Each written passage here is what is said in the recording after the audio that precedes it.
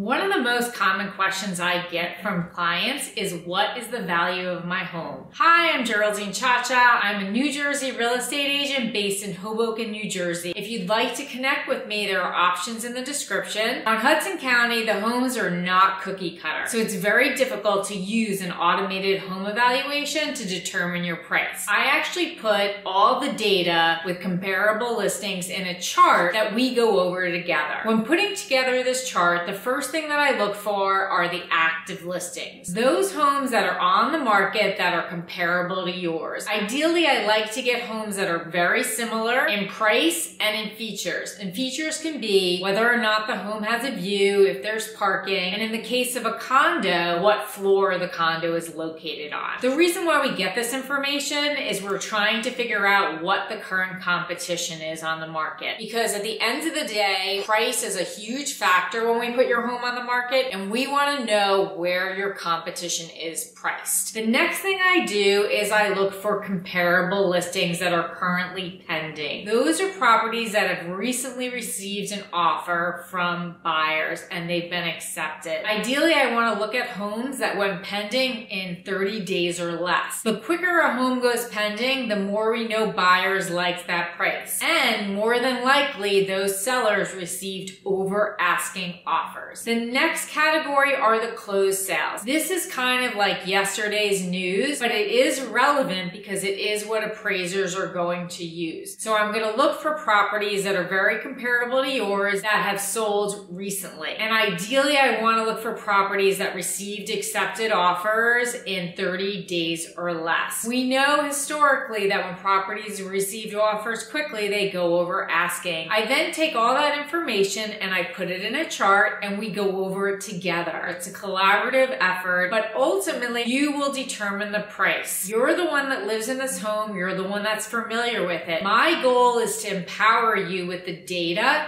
to help you make an informed decision. So as you can see, it's a little bit of art, a little bit of science, but there's no way an automated evaluation is going to be able to give you the information that I'm able to share with you. And also, no automated service is going to be able to give the information that you know about your home.